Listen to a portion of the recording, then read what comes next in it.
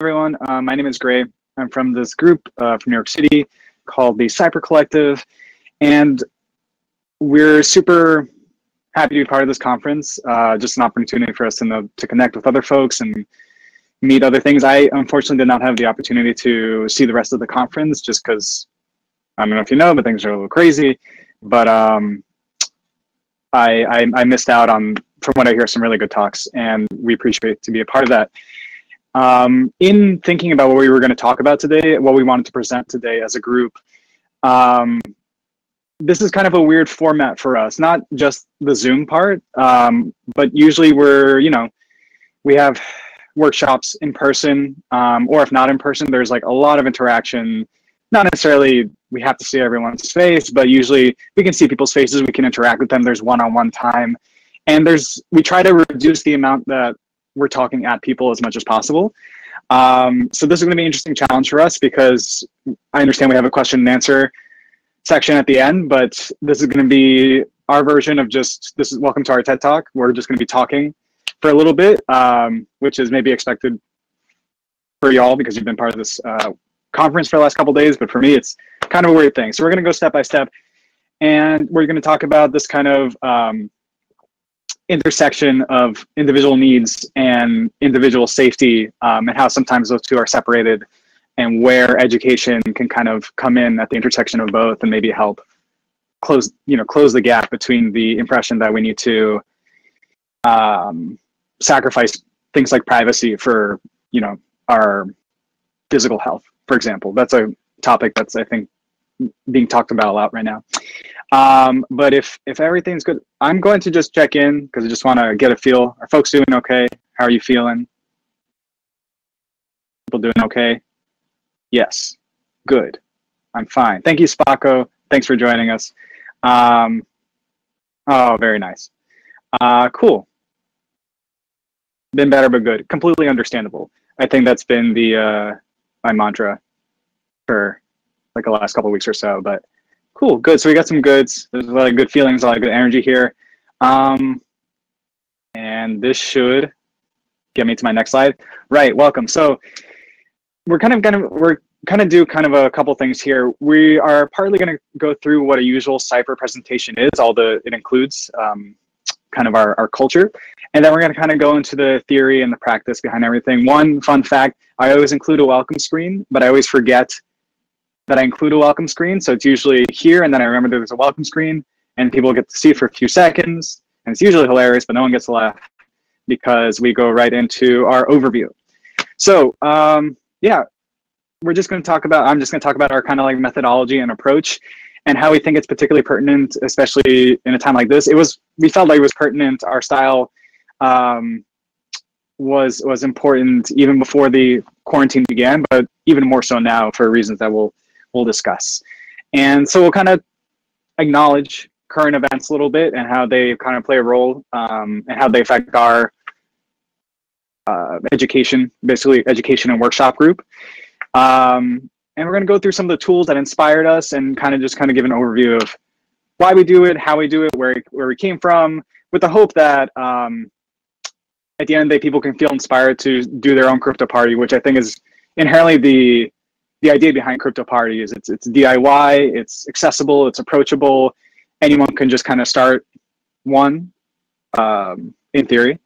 And we just want to promote people getting in cybersecurity and doing more crypto parties on their own with their own community. So if we're able to achieve one or the other today, I'm super happy.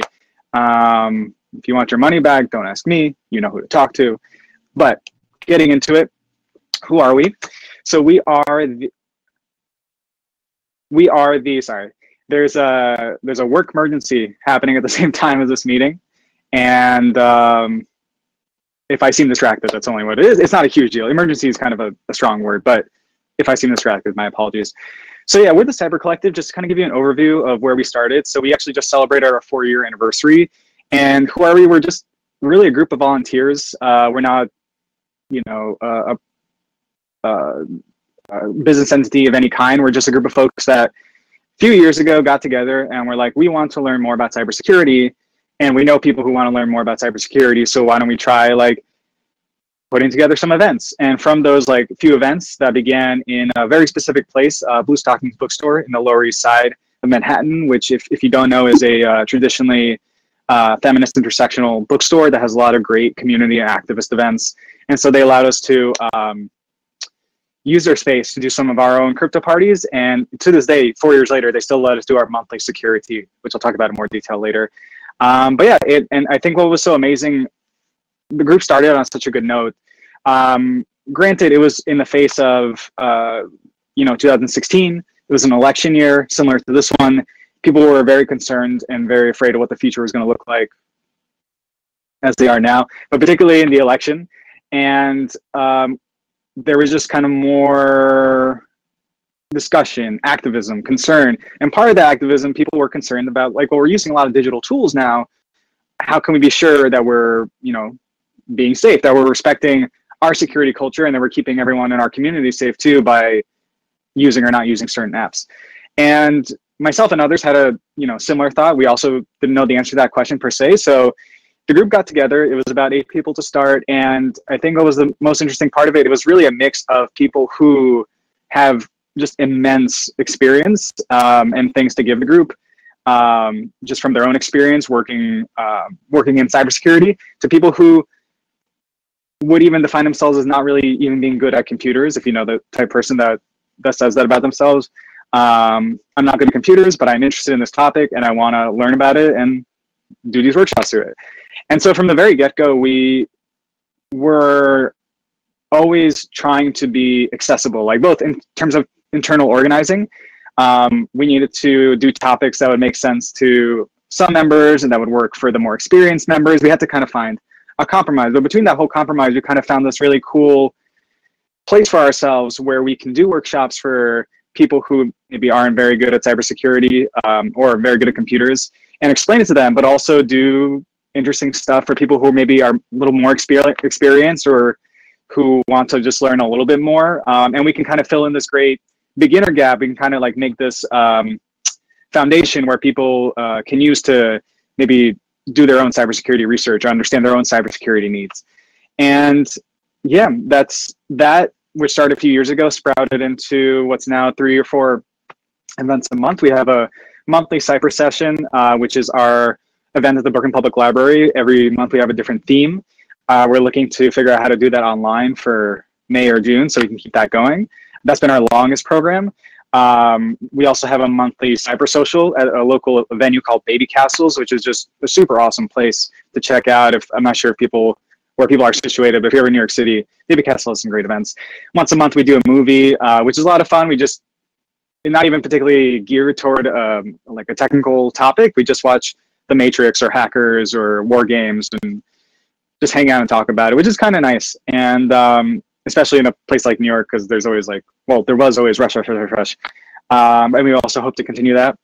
And of course, our monthly security, which is a unique bit of programming because it also isn't super technical. It's not a workshop per se. It's a facilitated discussion at our local Blue Stockings bookstore. We sit around drinking tea and just talking about really our anxieties around interacting with, I don't know, the digital world, cybersecurity, really what anyone wants to bring to the table. And it's a feminist geared conversation, which means that we keep in mind, it's important for this and all of our other events that we make a safe space for folks to feel comfortable speaking and talking about their own security needs and feeling comfortable asking questions or even pushing back against someone else. And as we'll see, it seems like as much of our work is about learning cybersecurity as it is about almost like group therapy in a way, which has been a really interesting experience combining the two. And we'll talk about that more. I myself, just as a behind the scenes info, I was definitely someone who was more on I was okay with computers, didn't know a lot about cybersecurity. And through working with this group, I learned a lot more to the point where I feel confident doing a presentation on this, doing a beginner's class. I also do like beginner self-defense, physical self-defense workshops for another organization with the same idea that even a beginner knowledge, and after years of testing it and pushing it and like learning more stuff and unlearning some stuff, I feel confident doing a beginner's workshop, and more beginners workshops the better because there's still a lot of people that need this information, especially Now, this I put up because usually during our workshops, this is an example of how we set the tone and set the space. We have a safer space policy for our workshops, which is enforced is a strong word, but certainly the organizers, the Cypurr folks who are organizing a particular event, bottom line, or they're responsible for kind of maintaining the temperature of the room. This is not to say that, you know, we tone police or that we don't allow discussion or argument or passion or emotion. Just to say that we recognize that we want to help folks. We want to help folks, period, learn more about cybersecurity. We particularly want to help folks who have been historically been pushed out of these venues and spaces, who didn't have access to this information due to a number of issues pertaining to or related to their gender, sexuality, race, class. So yes, cool. Sorry, I just saw a comment. I'm going to turn off the comment on my end for now because I will get distracted and read them. I get very distracted easy. But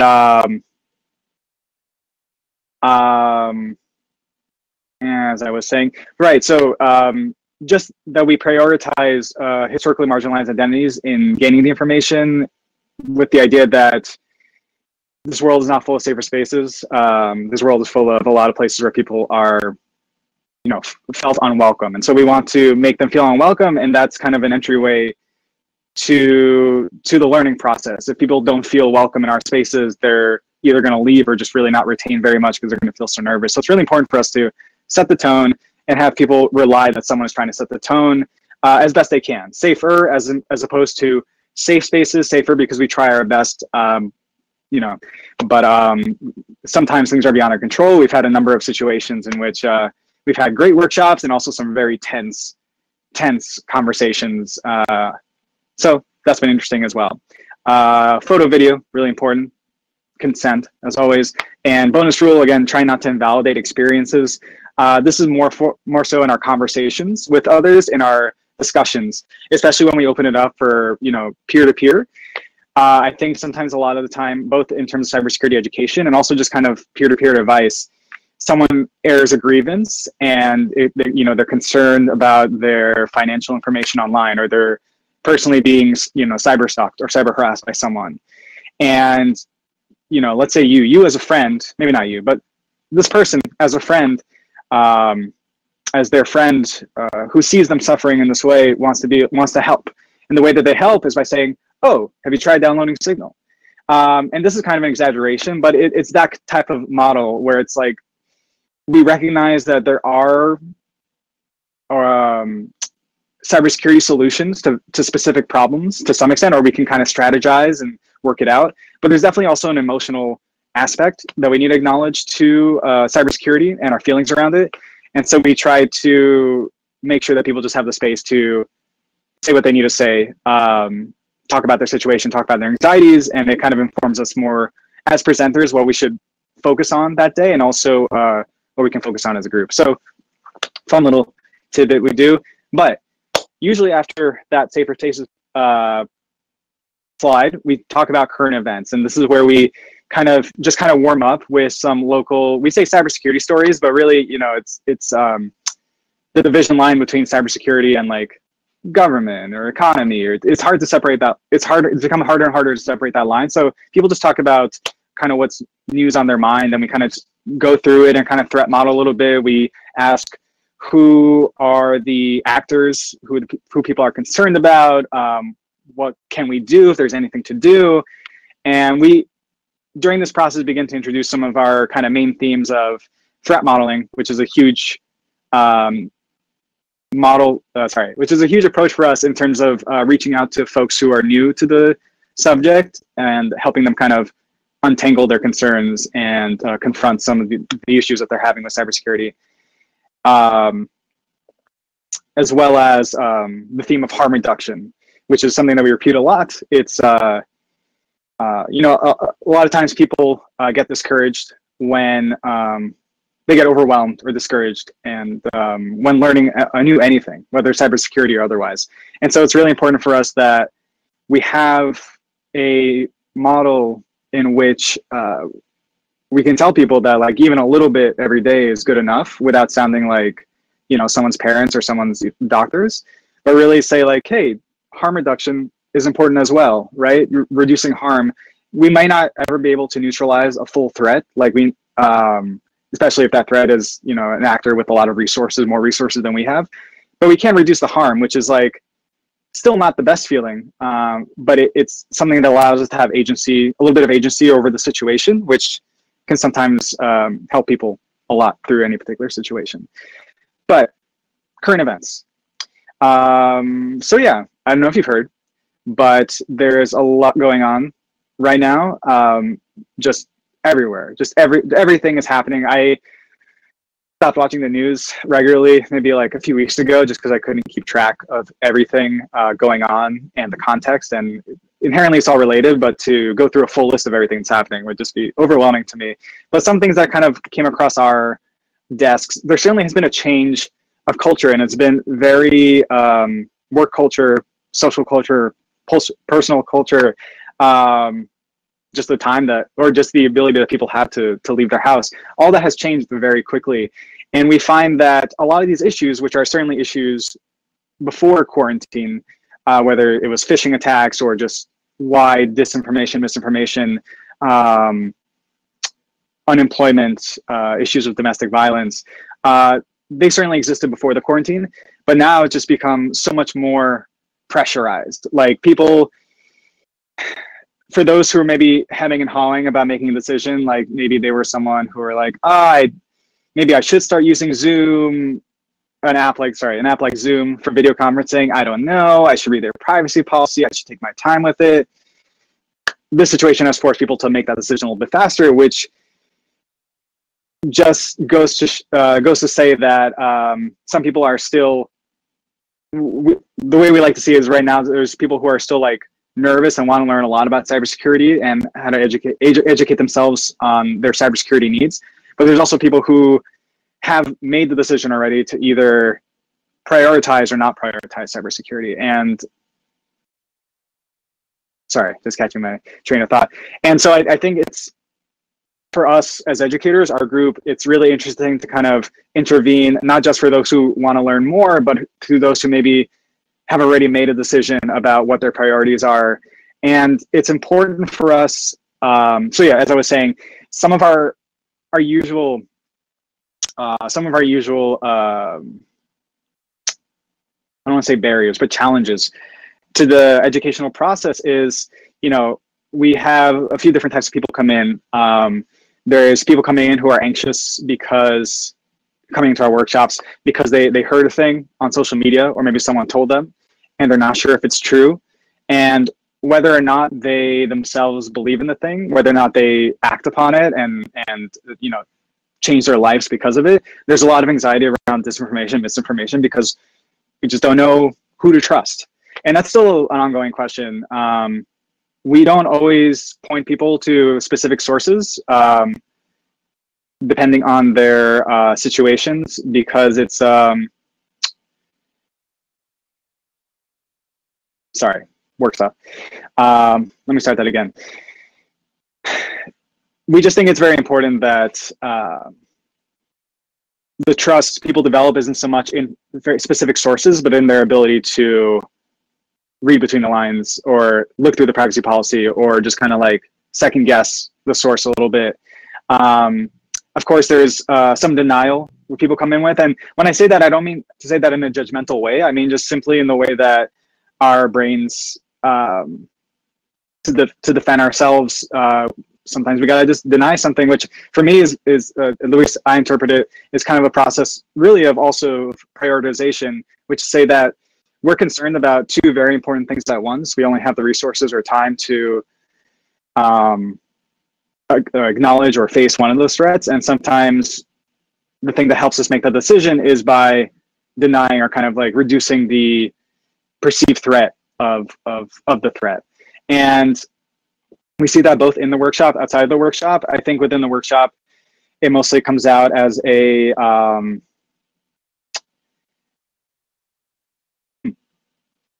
that's right, quite. Sorry.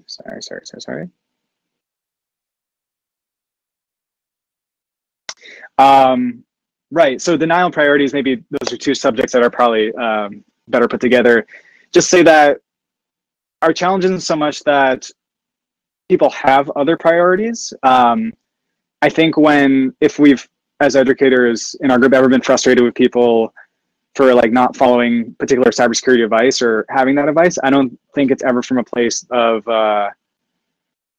really saying that people should prioritize cybersecurity more, but how much of that is of their own agency? And so us questioning that. So rather than putting the onus solely on the attendee for changing their ways, for prioritizing things, we acknowledge that people have their priorities. Priorities are very important. I give the example sometimes, like, let's say you're someone that works a double shift, 12 hours a day, 5 days a week, which is maybe even more. Maybe you work 3 or 4 jobs, who's to say, which is not uncommon in this economy. You come home at the end of the day exhausted because you just faced a whole day of stuff that gives you worry.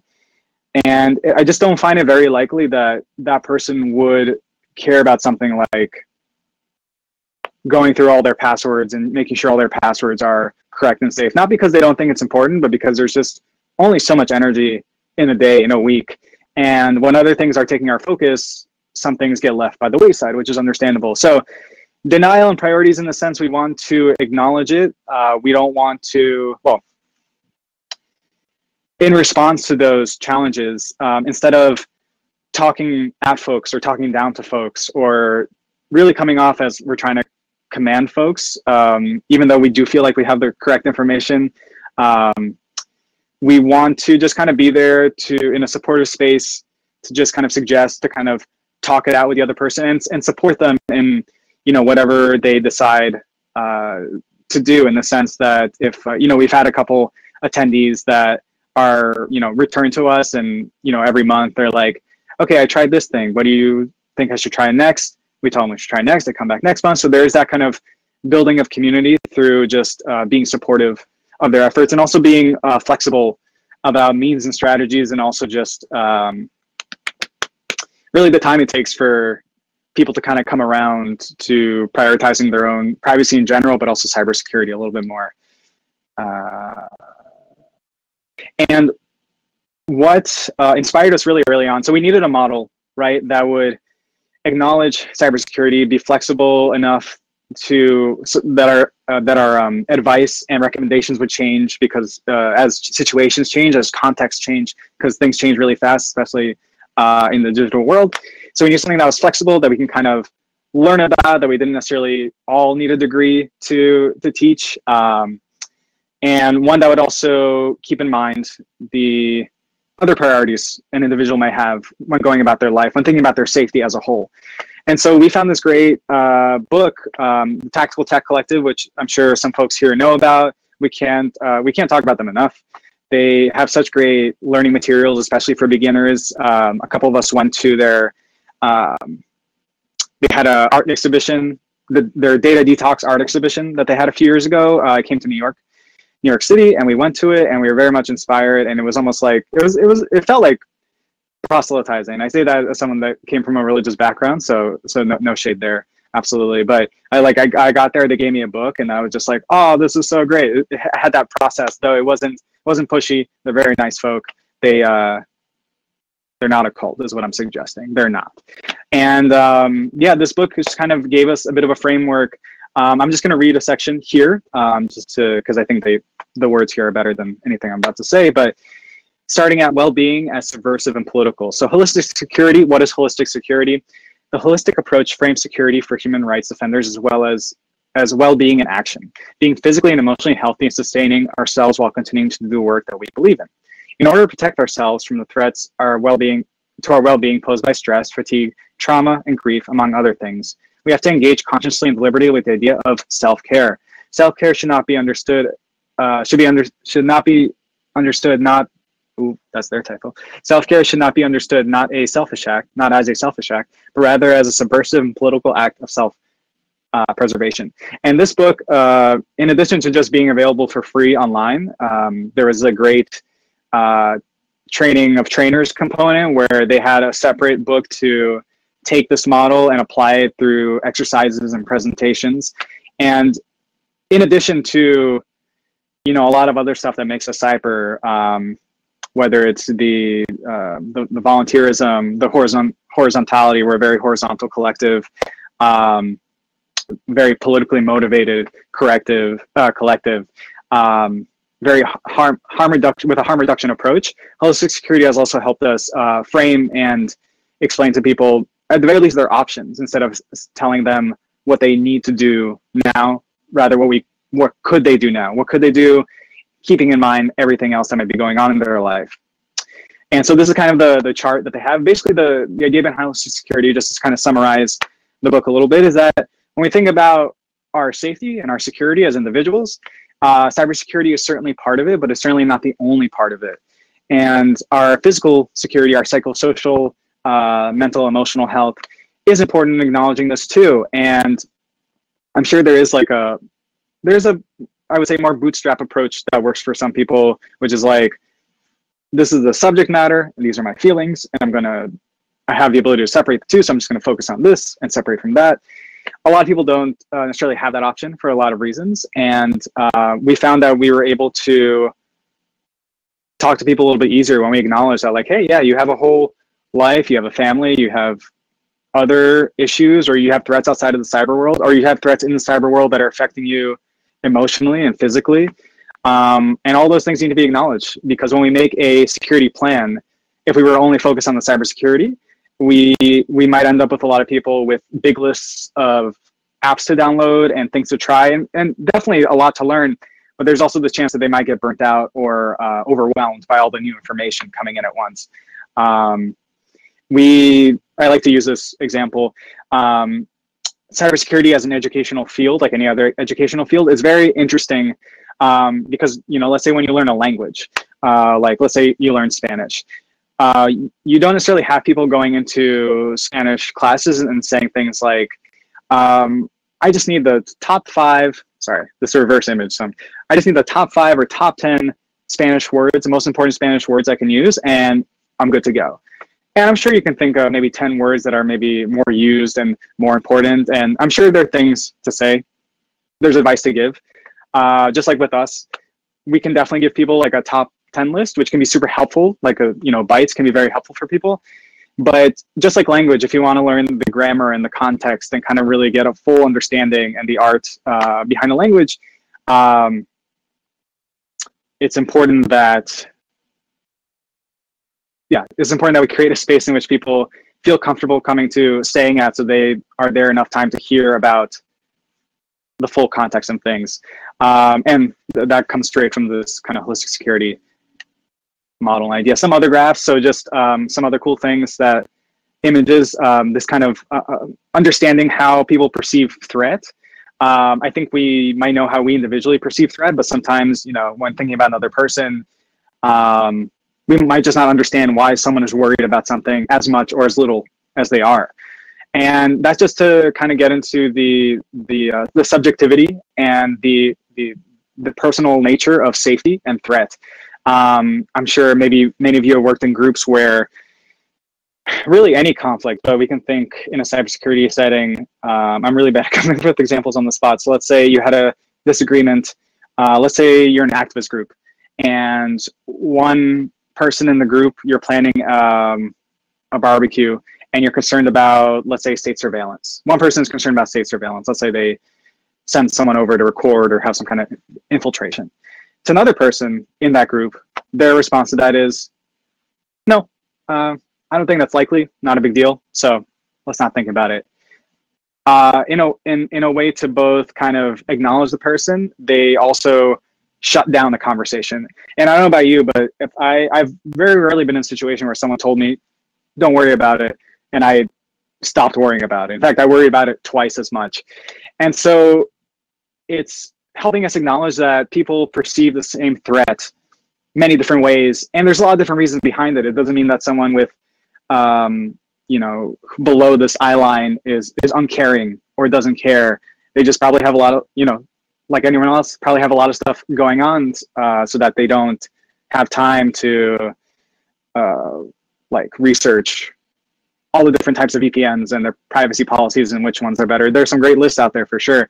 But just, what I'm saying is just kind of getting into a new subject matter. And starting with that approach, we then go into just kind of helping the participant tease out what the threat is. Sometimes the overwhelming nature of the thought of a threat could be enough to have people, ignore it or deny it or just not address it, which is everyone's prerogative for sure. But if we're, I guess, showing people ways of how they can address threats, it's helpful for us to take what their perception of threat is, whether it's some of the big things people talk about are like state. I wish I had pop-up things like state, corporate, peer-to-peer. Let's say take state or corporate, for example. Those are some big threats. And even within those, those are some quite, okay,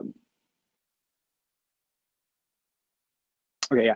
Those are some big, okay, there we go. Those are some big entities to have against you as an opponent. They just have a lot of resources. But there's also an importance in kind of like splitting up and taking apart.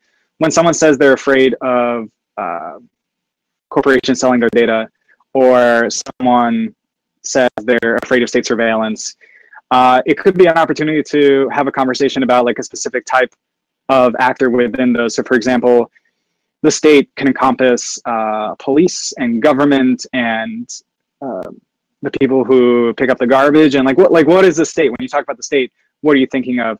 So to be able to add more words to the feeling of threat by organizing in this way, in this case, holistic security has this great spectrum of allies, which is kind of a nice way of putting it, because when we think about threats solely negative, spectrum of allies, people who are opponents, yes, but also we have some allies too, and this kind of exercise helps us imagine that active allies, neutral parties, and of course opponents and strong opponents. For example, there might be for one politician who is a strong opponent, active opponent against a piece of legislation, and there might be other politicians who are maybe neutral to it or allies, and this kind of helps you know how to address the issue, who to approach. It's good to know who you have on your side in addition to thinking all the time about who is against you.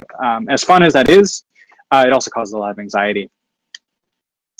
And ultimately, we have people visualize not just the individual threat, but the maybe collection of threats that they or their organization perceive as dangerous. And we split up the idea, because I think the overwhelming nature of even like starting a new organization or starting an organization that deals in like a politically active context, there's a lot of things to consider when considering security. There's physical security for sure, but there's also like emotional burnout from doing the work, and cybersecurity. There's just so many. How do we communicate on the phone? How do we communicate on the computer? What if there's a document? There's a lot of stuff to share. There's a lot of different things to figure out when you start something new, and certainly even when you're have been part of an organization, there's always new stuff coming. Sometimes multiple things at once. And so we like this particular exercise from holistic security because it allows folks to, on their own, as individuals, decide what to them is more likely, less likely, what's more impactful to them and what's less impactful. And of course, it gives them space to say that they're not sure. It's okay to say you're not sure, and to kind of learn more about the threat or assess the threat more. And we like this model because it's inherently subjective, just like, again, security is, and it allows people to just kind of make their own plan. Maybe you have something high impact, high likelihood that you want to take care of first before something that's low impact, low likelihood. And I think just saying that out loud, people can say, it's like, oh yeah, no, of course you deal with the most important thing first. But I think for some people, especially with me, I'm someone with a lot of anxiety. Sometimes things get jumbled up and they seem about the same. And so visualizing and the discussion that goes with this particular form of threat modeling helps help the person kind of suss out what their concern is and what can they do today, and what can they plan on doing in the long term to assess, confront this threat. Meow. And so yeah, we're nearly at the end. Again, this is a lot of talking for me. I don't usually do this much talking. I feel like Last time I did it was in college or in high school, and it's just a weird way for me to communicate. And but I thank everyone for staying along as they have. And yeah, so I think kind of getting back to what makes Cypurr special. So we kind of have we have our motif, we have our safe spaces, we have our approach to harm reduction, we have these tools that we're going to talk about with some links in a second, some recommendations of tools that really inspired us over the years. In fact, actually, one thing I forgot to mention, just to pop back to the very beginning, it's almost like this was the smoking gun. Things like putting an expiration date on our presentations isn't to say that we are confident that this will be wrong in 6 months. It's just the idea that this information, especially around threat, is always ever changing. So we promote that people look into it themselves in a few months to see if that information is still applicable. We can also be available for folks to check in with us. And that's something we actually got from, if folks know Matt Mitchell, who does a lot of stuff, but we know him through CryptoParty Harlem, which does a lot of really great accessible community workshops on cybersecurity. Inspired us in our work a lot, and that's where we got that from. So just as an example. So out of all of our things, I think the most important values that kind of guide us through our workshops and also our monthly planning sessions where we kind of get together and talk about what we want to do the next month or what we feel like doing. Collaboration, super important. Again, just the idea that we want to respect that the person coming into our workshop space, we want to try to lessen the amount of difference between us as educators and participants as much as possible. We don't want people to feel like they're being condescended to or talked down to, or that we know more, or I think the worst thing, if people just do everything that we tell them to do, everyone will be safe. And if they don't do it, then that's their loss. It's about collaboration. It's about understanding the participant's subjectivity. It's also about understanding that everyone, again, has their own safety and threat model. And that person, whether they know it or not, they are the master of their own threat model, whether that's cybersecurity related, physical, emotional, otherwise. They know the situation best because they've lived it. Starting from there, so collaboration, accessibility, making sure that our workshops are accessible, both financially. All of our workshops are free. We just kind of work on by donation. But also that our stuff is visual and friendly and fun. And we really try to focus on the interactive so that we can get folks thinking. We play a lot of like red versus blue games. One of our current members was particularly good at writing scenarios. I think they're a fleggling dungeon master. They can write up some great scenarios for some red versus blue games. And people had a lot of fun, and they learned a lot about the subject and the subject area through that interaction. So making sure that people can show up to our events, that they can stay at our events, that they can feel comfortable at our events. It's a lot of certainly emotional labor. And again, we're not saying that everyone has to do this to have good cybersecurity workshops and events and discussions with people. It's just we've kind of reached the limit of how much we can teach solely by talking about like, this is Signal. This is what PGP means. This is what VPN is. Do you know what Tor is? And in our fourth year, or rather in our fifth year, really kind of intervening with folks really at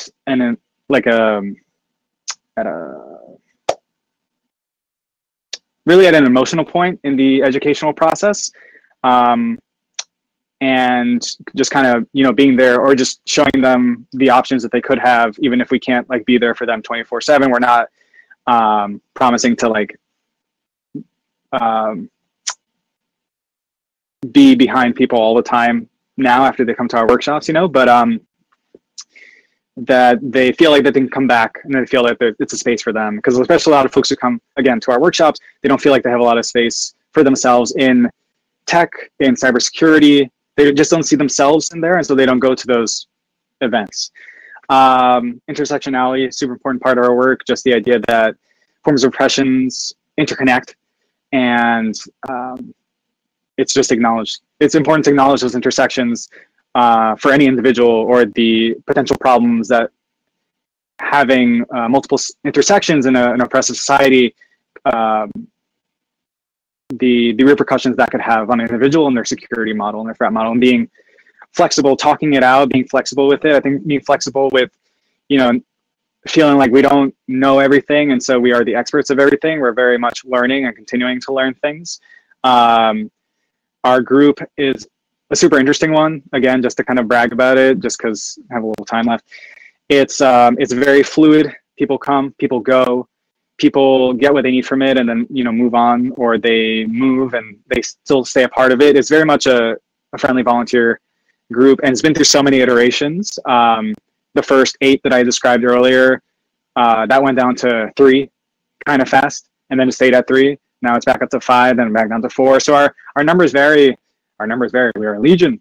Our numbers vary, but we've had really good luck by putting these ethics out there, by getting people to come through to our presentations and also into our working group, who also find these values important in their own life, in cybersecurity, in education, or otherwise.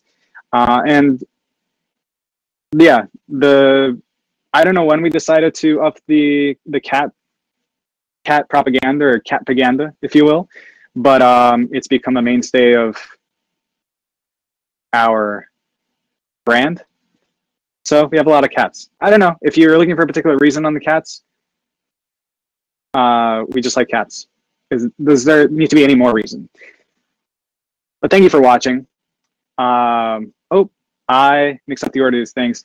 Sorry, almost done finishing up. I'm not sure if you're talking my talking time. The music. Are you playing the music to? No. Okay. No. Cool. Okay, let me finish up right quick. So yeah, cybersecurity. Our crypto parties are very much on part cyber and very much collaboration. If you leave with anything, that's kind of a special sauce, and of course a little meow there as well. And yeah, just acknowledge you. Take care of yourself. Acknowledge your own emotional needs, as well as digital security concerns. Slow down when you can. Notice scarcity mindset. That can be harder said than done now that we're in the middle of a situation, as opposed to getting ready for a situation. But hopefully through our workshops and the other kind of online workshops and conferences happening during this period, people kind of can start feeling a bit more comfortable in this quarantine period, quarantine era. Quick further resources, just going to write down right quick. Cypurr NYC is our website. We have a lot of our old presentations in our GitHub there, as well as our calendar of events that we're trying to update right now. Close security, as I mentioned, by Cypurr Collective. Check out Cypurr Tech. They have a lot of great intro. If you know someone in your life that's like, I don't know where to begin cybersecurity, Cypurr Tech has some great tools for people to use. The EFF Security Education Companion, as full disclosure, we are part of the EFA, the Electronic Frontier Alliance, which is a group of cybersecurity-minded organizations and privacy-minded organizations around the United States that were kind of organized by the EFF to just, share resources and talk. And as part of it, they interviewed us for the Security Education Companion a few years back. So some of our thoughts and words are in it, but it's also just kind of a great guide for people getting into cybersecurity education, to kind of get an understanding of how to approach people, how to talk about topics. And of course, Crypto Party, the website, check it out if you haven't. Crypto Party Harlem. And as I mentioned, not as active at the moment, but I think if you go to their meetup, they have some backlogged events, maybe with some presentation material as well, if you want to check that out. And I don't know why I threw that in. I think I was just tired. Pedagogy of the oppressed. Some of us in our group have read it. Some have started and couldn't finish. But yeah, if you want to know a little more about our kind of educational foundations, it's very much influenced by this kind of anarchistic educational model. And I think that's it. And I can take a breath for now. And I'm going to take it back to Sean, because I don't know what's going to happen next. And let me put it back to the slide. Thanks for watching. Awesome. Well, thank you for that. And I love the cats, so you don't need to. Great. Sure. So, you know, obviously, a lot of folks around the country are doing crypto party type, whether they know it's a crypto party or not. But I think usually that's what people call it, sort of. They do those activities. I used to do a ton of them. We used to do a ton of them for Privacy Lab. We still do them occasionally, but usually focused on one or two tools very specifically. So I think in a lot of ways, you're the collective, are onto something with trying to make sure it's not just a list of tools, Right. which is really important, and obviously make it so you're tailoring to the audience much better. Sort of on that, one of the challenges I've always faced is, going down through a concept of privacy, especially, but security. The two things are obviously correlated. Right.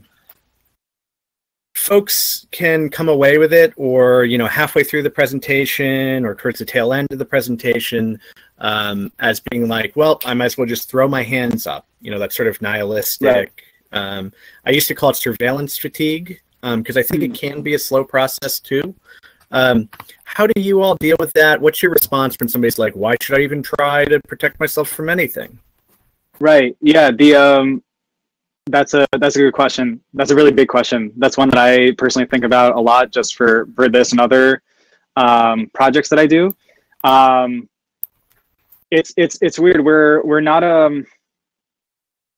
a super, this might not be the right word, like aggressive group. Like we don't necessarily go into spaces where we're not invited. So we have kind of that luck of, when we have an event and we manage people's expectations about what the event's going to be like and what they could learn from it, we tend to get people who are like into this idea of cybersecurity, or at the very least interested in learning more. So through just the way we promote ourselves and the way we communicate with people, we tend to avoid a lot of those conversations in the events themselves. But certainly a lot of people come to us talking about, people in their lives,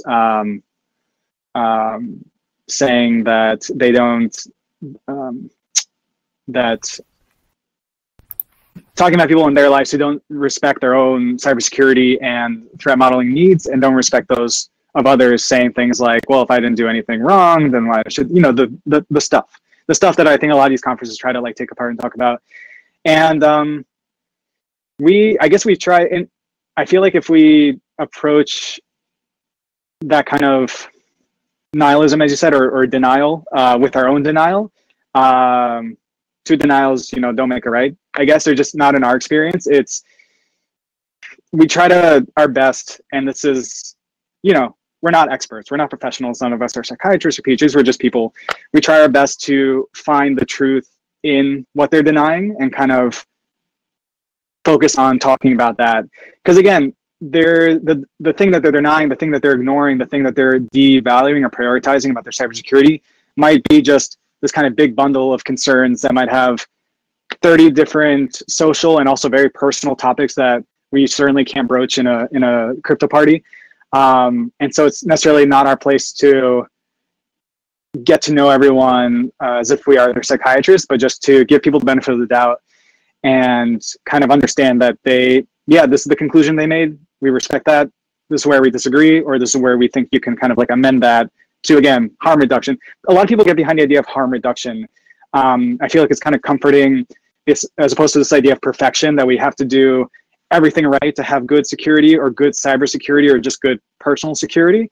The harm reduction approach just gives people a chance to be like, I have messed up, I will mess up, but if I do a little bit every day, it's better than throwing my hands up and doing nothing at all. So I guess we try to keep it kind of positive, but that's our approach to that. So you mentioned, obviously, Pedagogy of the Oppressed, which is a really important book, and also example to talk about education and how it can be done differently, I think, than what most people are used to. Could you tell us a little more about how that sort of informs decision-making for the collective? Yeah, absolutely.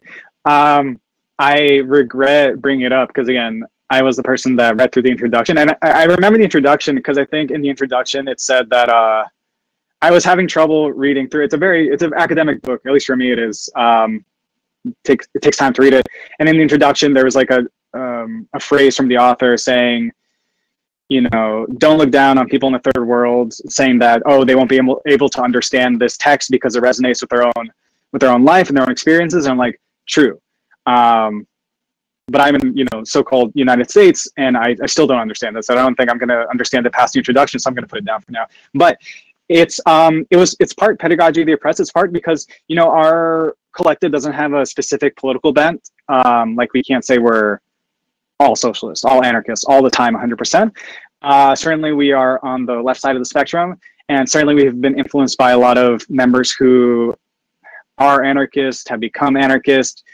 It's funny enough, we tend not to talk about like personal politics a lot, but people tend to agree with this idea, whether we call it horizontality or collaboration. People understand the idea and the need for making space for as many people as possible in a particular situation, because the group and the community can survive better by listening to the thoughts and threats of others rather than ignoring them and just kind of pushing past them.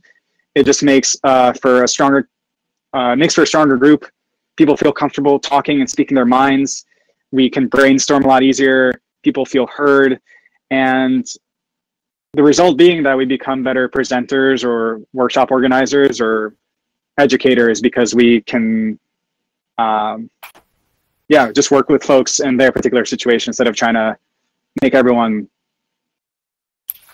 work in our paradigm or Sure. of things we see important. So that's the best I can say. That there's definitely other members in our group who have read the book and can speak to it a lot better than I can. But yeah, Pedagogy of the Press, it's a great read. I'm still trying to get through it, but it's not a bad read. It's a great read. Very cool stuff. So I'm going to do a question from the chat here, and I'd encourage everybody to fill in a question if you have a question for Gray that you would like me to ask. So the question is, I work with a group of women who are involved in stopping gun violence. They are regularly attacked online and cyber-stalked. They are now using Wire, with a capital W, to communicate privately, but they still are on Facebook, Twitter, and go to public protests. What I'm interested in is, how can we help them follow up on their threats, on the threats that they get online? Sorry, I heard that, but I'm also just kind of rereading it for details. Sure.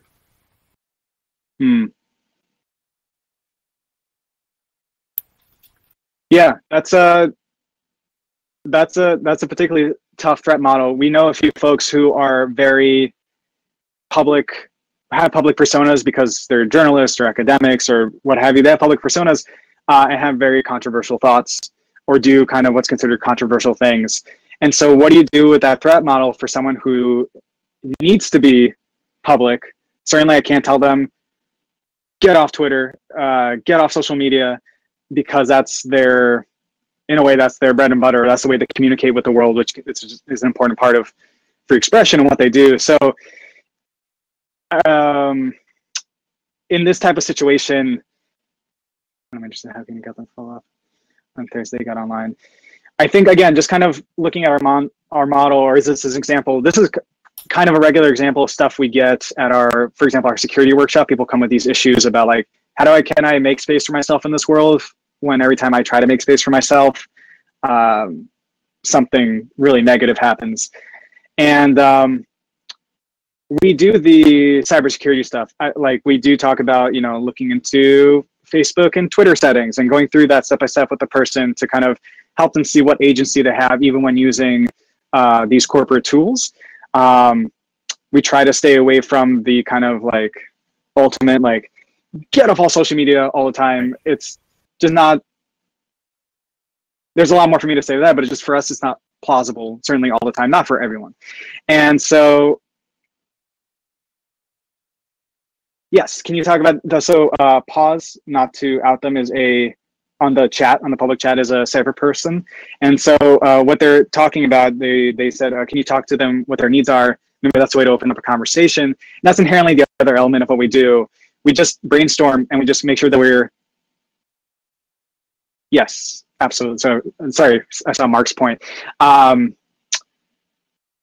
We just make sure that we create an environment in which people feel comfortable, teasing these ideas out. These are uncomfortable ideas. Addressing them in itself can be a brave act and can be a very important thing. It could take all your day's energy just to think about it for an hour or half an hour. But even if just like 5 minutes a day, whatever intervention that is, whether it's actually learning a new tool, learning a new method, or just discussing it, or talking about ways to address it in the future, just especially if there's someone that and they're maybe their friends or colleagues or someone you care a lot about, following up and checking in, not in like in a pedantic or top-down kind of way, condescending way, but just checking in as you would any friend see how they're doing, see what there's on their mind. We found that's really helpful, especially for people who feel isolated online or in person. Just having a space where people can be like, this worries me, can be super useful. Yeah, no, I agree. And, one of the things I always say is you're not going to free yourself all at once. You're going to free yourself in pieces. It's a process, right? So it's very important, I think, to recognize that these other platforms exist, that people need to organize in a lot of ways on these platforms to sort of meet people where they're at, right? And then that has inherent risks, unfortunately, like, people stalking and doing all kinds of other obnoxious, terrible things. So yeah. Try to arm yourself the best you can, right? But it's not easy. There definitely is not one answer to that. Yeah. Just before we go here, and I think for me, this is the question that's going to be interesting going forward for everybody during the pandemic and also maybe after. The landscape has sort of shifted under our feet in the last, definitely in New York City. I mean, I don't have to tell you. So. Yeah, it's very strange. And a lot of things are being accelerated, et cetera, et cetera. So the advice we give is going to change, but I also think the medium is. Obviously, we're talking now online in a pretty big chat room here, basically, with video and slides. Is that kind of thing, that delivery method, is that something you think you are going to need going forward? Do you feel that it detracts at all from the in-person sort of events? And what do you think... I don't know. What do you think about it in general? Yeah, just a couple of things, and I'm going to make sure not to talk too much about it because this is also a very good question. Simply saying hello. Simply saying whether it was for this group, for Cypurr, or for my other group, just a little plug, Pop Gym. We do free self-defense workshops around New York City and otherwise. When this thing first started, we like the personal approach. We like the in-person approach. And we were kind of like hemming and hawing about how we should continue forward.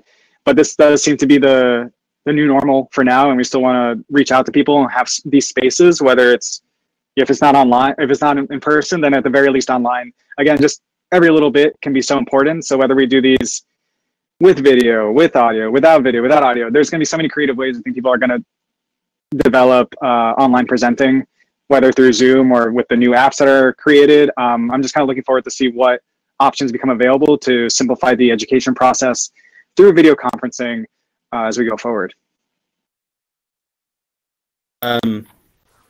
See, I have problems with UIs and these things still. Thank you so much, and yes. that was really wonderful. And I'll make sure any comments that are directed for you guys, you get them, and stick around, please. This was really great. One last plug. Sorry. Yep. Sorry, just one more time again, Cypurr NYC. If you have any questions, cypurr@protonmail.com is our email. And of course, I just want to thank, I've presented for the last hour, but this was a collaboration for the last 2 weeks with a lot of cool Cypurr people. So I want to acknowledge and thank you for your advice and support and emotional support. And y'all are great. But yeah, thanks for having us. And we'll maybe catch you at a Cypurr event.